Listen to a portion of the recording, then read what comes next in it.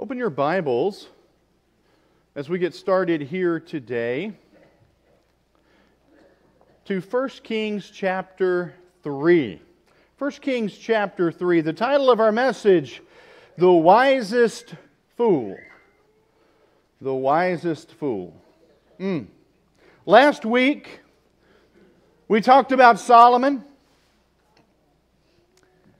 Gave the illustration that the Bible gives, an example of his wisdom, of the two women who lived together, had babies 3 days apart, and one baby died, and they were arguing over whose baby the living baby was.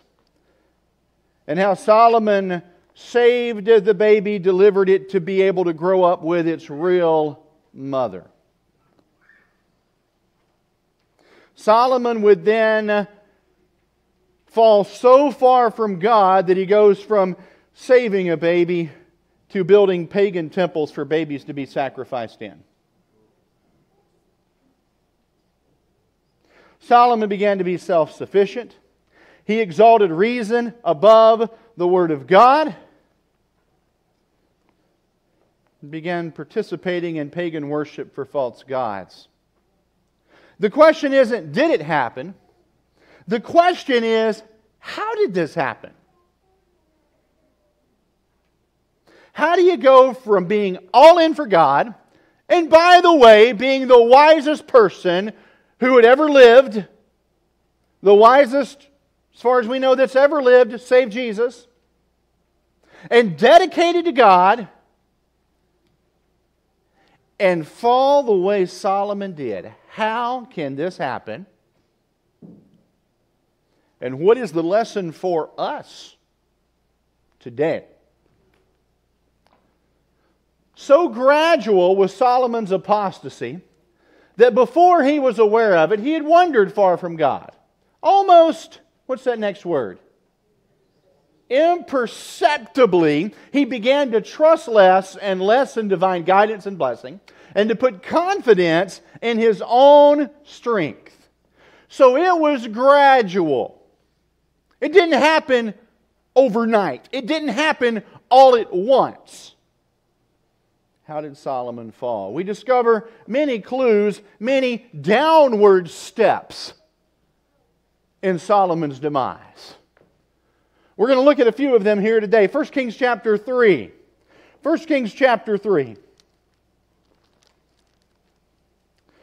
We'll read here starting in verse 1 of 1 Kings chapter 3. And it says here, Now Solomon made a treaty with Pharaoh, king of Egypt, and married Pharaoh's daughter. Then he brought her to the city of David till he had finished building his own house and the house of the Lord and the wall all around Jerusalem. You say, is this a problem? Yeah, this is a problem. But from an earthly perspective, from a worldly perspective, folks might consider this a smart or wise thing to do. The most powerful nation nearby was Egypt. To marry Pharaoh's daughter and have a treaty, well, that was something that would be done in ancient times. And it was kind of an assurance, we're going to live together in peace. You don't really expect Pharaoh to then, make war against his grandkids in 5 years, do you? And so it was something that was common. It would help build alliances, help prevent war, and common practice among ancient nations. But it wasn't something that was considered blessed by God. It says here, from a human point of view, this marriage, though contrary to the teachings of God's law, seemed to prove a blessing.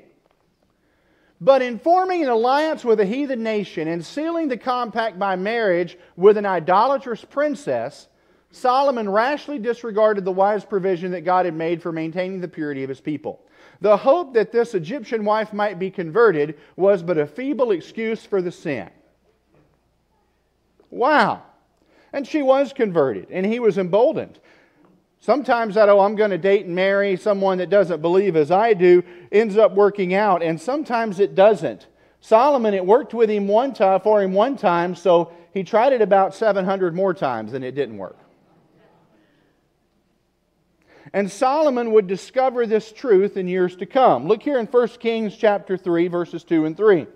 It says here, "Meanwhile, the people sacrificed at the high places because there was no house built for the name of the Lord until those days." Now, so ancient Israel, they would make sacrifices, give sacrifices unto God, and they would go up to the tops of the mountains to do it. There wasn't a temple built. In fact, Solomon was going to lead out in building this temple. Remember, David was going to build the temple? And God told David, "You've been a man of blood. You've got to wait. Your son's going to build it." So there's no temple yet. So where did Israel go to make their sacrifices? Up on tops of the mountains. But what else was taking place at the tops of the mountains? That's where the pagans went to also offer sacrifice to the pagan gods. Okay? Now this is a serious thing to consider. Read the next part. It says here of Solomon, verse 3. Solomon loved... Kids, are y'all counting Solomon every time I say Solomon? Are you marking it down? Here it is. "And Solomon loved the Lord, walking in the statutes of his father David, except that he sacrificed and burned incense at the high places." Now that's where people had to do it. There was no temple. But that word "except" there just kind of stands out, doesn't it? He loved the Lord, but he sacrificed and burned incense at the high places. So he loved going there. Now, as we move ahead, we're going to see something else that begins to develop. Just some little cracks where Solomon was beginning to trust in his own plan instead of going and seeking God. Now, we all have a tendency to do that when we think we just know what to do. We all tend to go and seek God's wisdom when we think we need it. But when we think we know what to do next, we generally just do it, right? Be honest. When we need to learn to depend more and more upon God all the time. So 2 Chronicles 2:3. 2 Chronicles. So you got 1st and 2nd Kings, 1st Chronicles, 2nd Chronicles. Let's look here. 2nd Chronicles. Check this out. 2nd Chronicles, chapter 2, verse 3.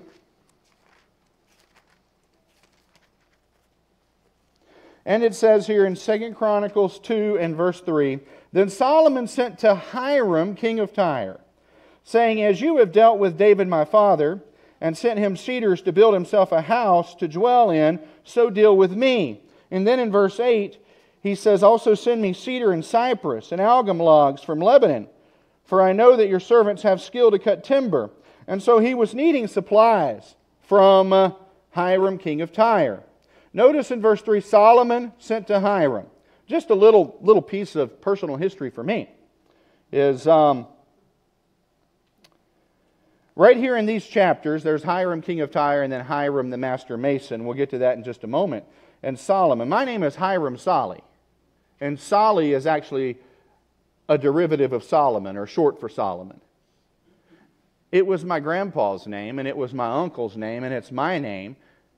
Did someone back there say, "Hey, these two names are right here together in the Bible, Hiram and Solly, and let's use them"?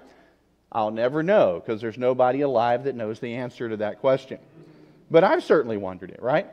And so, we look here, and notice verse 7. This one is off the rails. "Therefore send me at once a man skillful to work in gold and silver and bronze and iron and purple and crimson and blue, who has skill to engrave, with the skillful men who are with me in Judah and Jerusalem, who David my father provided." You know, he probably thought here, I know what to do. I'm a smart guy. I've been given wisdom. Let's get the guy that's the best in the business, because we're building the best structure. But with the ancient temple that was built, how did those guys get so skilled? They were blessed by God to be so skillful. Instead of seeking from among the people someone whose heart was in it from the standpoint of they believed this, and they were building a temple to the Lord, and they were doing a work for the Lord, Solomon sent for a foreigner who was already skilled. That's actually, as you study it out, a lack of confidence that God would provide from among His own people someone with the skill to do the job. Now He sends him someone also named Hiram. Notice verse 13. Now I have sent a skillful man endowed with understanding, Hiram, my master craftsman. And if you look at a Bible with a marginal reference, it's spelled, it's Hiram. I think the translators changed it just slightly here because other translations say Hiram just to differentiate between Hiram the king and Hiram the master craftsman. And then the name Hiram after this generation ceases to exist. And it pops up again, I guess, in the 1800s when a few folks used it. All right. Now, as we move ahead here, that was an issue. No issue in seeking necessary materials. But the wilderness sanctuary, God gifted His people to be skilled craftsmen to do the job. And Solomon sought for an outside craftsman instead of relying on God. This is just one little hint of Solomon having self-reliance and making decisions where he should have sought God's leading. We'll see this begin to develop some more. Look in 1 Kings 10 and verse 14. 1 Kings 10 and verse 14. 1 Kings 10 and verse 14. We have to be careful. We can do the same thing as Solomon, where we think we know what to do, and instead of seeking God's guidance on things we should, we just make decisions and we just do what we think is best. What Solomon began to do here in his self-reliance was to do in his own wisdom what he thought was best for God, instead of relying upon God's leading and upon the Scripture to guide. And so 1 Kings 10 and verse 14. The weight of gold that came to Solomon yearly was 666 talents of gold. That's the only reference I'm aware of outside of Revelation of 666, at least that way. But that was his annual salary in gold. Now, that's 666 talents. A talent is about 70 pounds. So 666 times 70 is 46,620 pounds of gold. That wasn't a lifetime accumulation. That was an annual income. Yeah, pretty crazy, huh? Now, notice Deuteronomy 17 and verse 14. Deuteronomy 17 and verse 14. We're getting ready, we're setting something up here in Deuteronomy 17 for the next three things we're going to read about. And then we're going to have our kids come up and help us. Right? Harper and Tristan, not yet, you're on call, you're on deck. All right? And so, Deuteronomy 17. And it says here, Deuteronomy 17 and verse 14, when you come to the land which the Lord your God is giving you and possess it and dwell in it, and say, I will set a king over me like all the nations that are around me, you shall surely set a king over you. So God's saying, I know you're going to have a king. When you do, verse 16, but he shall not multiply horses for himself, nor cause the people to return to Egypt to multiply horses, for the Lord has said to you, you shall not return that way again. Okay? Then, verse 17, neither shall he multiply wives for himself, lest his heart turn away, nor shall he greatly multiply silver and gold for himself. Don't multiply horses, don't multiply wives, and don't multiply silver and gold. We're dealing with a bit of a problem here. Would Solomon have been aware of these words?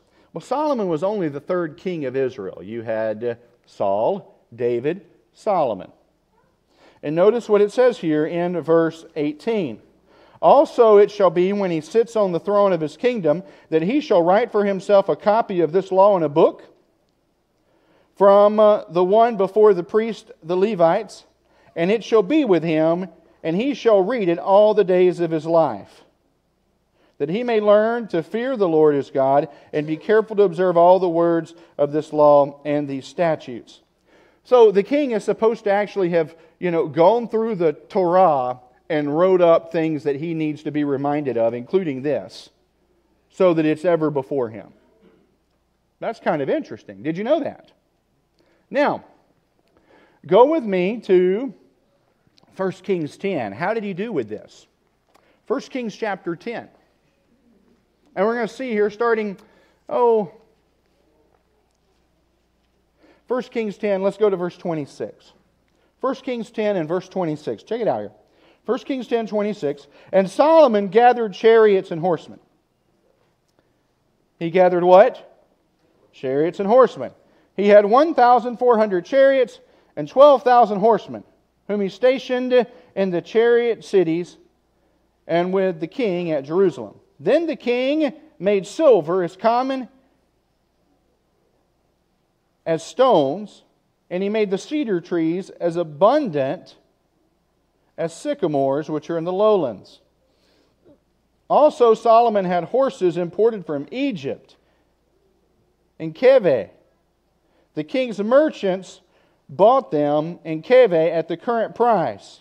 Now a chariot that was imported from Egypt cost 600 shekels of silver, and a horse 150. And thus, through their agents, they exported them to all the kings of the Hittites and the kings of Syria. So he gathered up horses, but they were buying and reselling. So they gathered up a massive amount, which they kept on hand.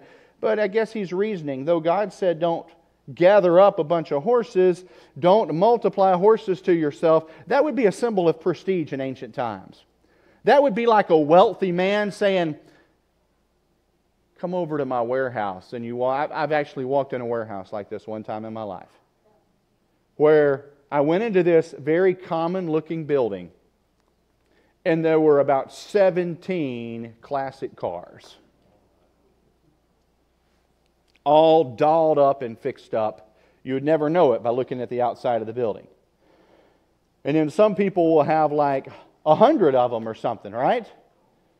And so multiplying horses to yourself as a king, that was the equivalent of having a massive collection of classic cars and muscle cars and sports cars, and that was what he was doing. But he was also buying them at one price and selling them for another. That's how you make money, right? Buy cheap, sell high. Well, that's what he was doing as well. But God told him not to do it. And he should have had a book there that told him and reminded him that he read regular, not to do this kind of thing. And we're going to look at the other two in just a moment. But the affluence that Solomon was dealing with began to cause things to be more difficult for him. Most of us live under the lie that if we had more, life would be better. The Bible calls this the deceitfulness of riches. It is actually more difficult to have a good life that honors God when you become very affluent. Scripture bears this out. It even goes so far as to talk about how hard it is for a rich man to enter heaven. Although it says with God all things are possible. Okay? But let's think about this just for a moment. We're going to have Tristan and Harper come up right now to help us. They're going to walk across the stage. It's not a running race, but a walking race. Okay? Come right on up here. Both of you get a glass. Okay? All right. Now, Harper, you're taller, you're older, you're bigger, your legs are longer. You think you can take him in a race? You think you can go faster than him? Okay, now there's one rule to the race. Come over here, kiddos. All right. Both of you get some water. Let's go pour the water down here on the carpet. Just seems better. All right. So, you got to walk with water in your glass, and you can't spill any water. That's the rule. Okay? Now, do y'all think y'all could walk right now and not spill any water? Well, hold on a second. We're not done yet.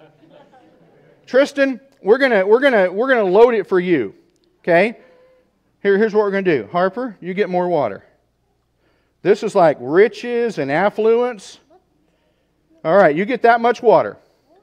Now, y'all are gonna race, but if you spill water, you lose. Okay, are you ready? Okay. The first one that can get all the way over, wait, all the way to me without spilling any water. You can't run, we're in church, you're going to walk. You can walk fast though. Harper, I don't know that you should try to walk fast. It's the one that you can't spill any water. You got to get over here without spilling water. On your mark, get set, walk. Oh, water dripped. All right, Tristan's our winner. Let's give them both a hand. Thank you. Thank you.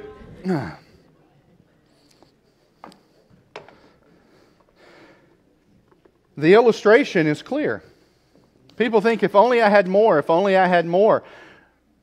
But when you end up more affluent, you've got more issues assailing you. You've got more things to deal with. Your cup's running over, and you've got to be more careful to keep all the water in the cup. We think, oh, if I could win the lottery. Have you seen how that's... Well, first of all, you shouldn't be buying a lottery ticket. Okay, but... Have you not read and seen how that has absolutely ruined people to have that much, you know? And so not that there aren't godly people of means and wealth like Abraham and Job and others that God richly blesses. But there are more temptations that come. For the most part, people's lives are not better because they became grossly affluent. It was a challenge for Solomon. It was part of what affected him. So he's got stalls and stalls of horses. That would be like you having buildings and buildings of classic cars. And then 1 Kings 11 now. 1 Kings chapter 11. Let's look. 1 Kings chapter 11. And it says here, 1 Kings 11, we're going to start in verse 1.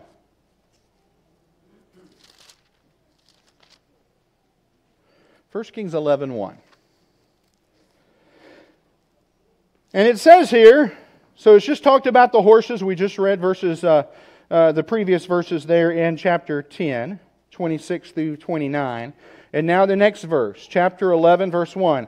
But King Solomon loved many foreign women, as well as the daughter of Pharaoh, women of the Moabites, Ammonites, Edomites, Sidonites, and Hittites, from the nations of whom the Lord had said to the children of Israel, you shall not intermarry with them, nor they with you. Surely they will turn away your hearts after their gods. Solomon clung to these in love.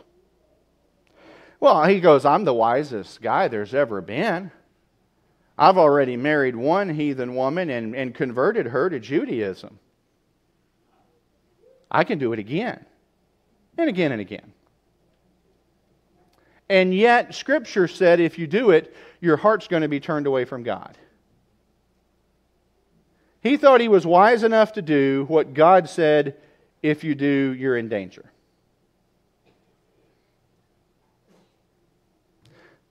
Do you ever get too smart to follow God's word? That's how Solomon became the wisest fool. He thought his wisdom could deliver him from what maybe it wouldn't deliver other people. Let's look here and read on.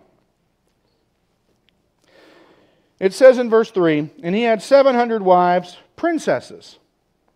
So most of these, maybe all of these, would come through treaties and agreements, you know. And back then, you got to remember, we look at the map now and go, there's not 700 countries. But back then was a time where you also had city-states. City-states meaning a nation could be as small as a city in its surrounding area. So yeah, he had 700. Then it says, and 300 concubines, and his wives turned away his heart. For it was so when Solomon was old that his wives turned his heart after other gods. And his heart was not loyal to the Lord his God, as was the heart of his father David. For Solomon went after Ashtoreth, the goddess of the Sidonians, and Milcom, also known as Molech, the abomination of the Ammonites. And to Milcom or Molech, that would be live human sacrifice as part of the worship for that false deity. Solomon did evil in the sight of the Lord and did not fully follow the Lord as did his father David. Then Solomon built, so he builds a temple for God. Now he's building temples for false gods. Solomon built a high place for Chemosh, the abomination of Moab, on the hill that is east of Jerusalem. And for Molech, the abomination of the people of Ammon. And so on one hill he's built the temple of the Lord. And on a competing hill outside of Jerusalem he's now built places for false worship, for false gods. It says, verse 8, and he did likewise for all his foreign wives who burned incense and sacrificed to their gods. So initially he did this under the pretense of, well, I gotta, they're here and that's their belief and I need to support them in what they're doing. But it became commonplace, something that had been abhorrent, idol worship to Solomon. He was now around it so much it became commonplace. And then we read on, and it says, verse 9, so the Lord, we're in 1 Kings 10:9, so the Lord became angry with Solomon because his heart turned from the Lord God of Israel, who had appeared to him twice. And he commanded him concerning this thing, that he should not go after other gods, but he did not keep what the Lord had commanded. Wow. Now go with me to Ecclesiastes chapter 1. Ecclesiastes was written by Solomon after what we're talking about right here. Interestingly enough. Last week we talked about the wisdom of Solomon. This week we're talking about the apostasy of Solomon. Next week we talk about the repentance of Solomon. Okay? Ecclesiastes, Psalms, Proverbs, Ecclesiastes. Ecclesiastes 1:1, the words of the preacher, the who? Son of David, king in Jerusalem. So, who's the son of David that was king in Jerusalem? This is talking about Solomon. Notice chapter 2 and verse 10. Whatever my eyes desired, I did not keep from them. I did not withhold my heart from any pleasure, for my heart rejoiced in all my labor, and this was my reward from all my labor. Whatever he wanted, he bought. Whatever he wanted, he got. Whatever he wanted to do, he did. And he had 46,000 pounds of gold a year at his expense to do it. And he did whatever he wanted to do. Is that what leads to happiness? Notice verse 17. We're in Ecclesiastes 2:17. Therefore I hated life, because the work that was done under the sun was distressing to me. For all is vanity and grasping at the wind. Then I hated all my labor in which I had toiled under the sun, because I must leave it to the man who will come after me. Wow. You find in Solomon's life, he went after all the pleasures. He had all the wealth. He had all the fame that anyone could have. And he did whatever his heart desired to do. And where did it lead him? To absolute misery. You can't serve two masters. Notice this, Solomon was endued with wonderful wisdom, but the world drew him away from God. Men today are no stronger than he. They, might I say we, are as prone to yield to the influences that cause his downfall. As God warned Solomon of his danger, so he warns us today, his children, not to imperil their souls by affinity with the world. Matthew 6:24 says, you cannot serve two masters. Either you will hate the one and love the other, or cling to the one and despise the other. 2 Corinthians 6:17 and 18 says, come out from among them and be separate, saith the Lord, and touch not the unclean thing, and I will receive you, and I'll be a father to you, and you shall be my sons and daughters. You see, for Solomon, it really, this is where it took off. Yeah, he made a treaty he shouldn't have made and took a wife from Egypt. Yeah, that was a problem. Yeah, he sought for people to work on the temple that were foreigners, as opposed to looking for a leader that would be raised up from among the people of God. I mean, he was part, Hiram, the master mason, was part Jewish, but he was also a man of Tyre as well. These were issues, but those were ones that, with God's grace and saying I made a mistake, there's still some good potential there. But when he began to bring all these women in with their false beliefs, he was around idolatry all the time. At first, he would have thought, they're heathens, they're off the reservation, but it was around him. He went from abhorrence to what? Acceptance. There are satanic agendas at work today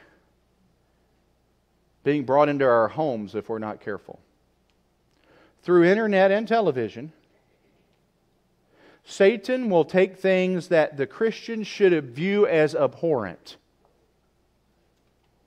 and make it commonplace in your mind, right in your home.